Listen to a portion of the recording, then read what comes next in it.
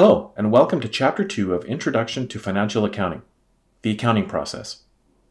Chapter 2 looks more closely at asset, liability, and equity accounts and how they're affected by double entry accounting, namely debits and credits. The transactions introduced in Chapter 1 for Big Dog Car Works Corp. are used to explain debit and credit analysis as well as the preparation of a trial balance. In addition, this chapter will demonstrate how transactions are recorded in a general journal and posted to a general ledger. And finally, the concept of the accounting cycle is presented as well. There are 5 key learning objectives for this chapter. 1. To describe asset, liability, and equity accounts and identifying the effect of debits and credits on each. 2. To analyze transactions using double entry accounting. 3. To prepare a trial balance and explain its use. 4. To record transactions in a general journal and post them to the general ledger.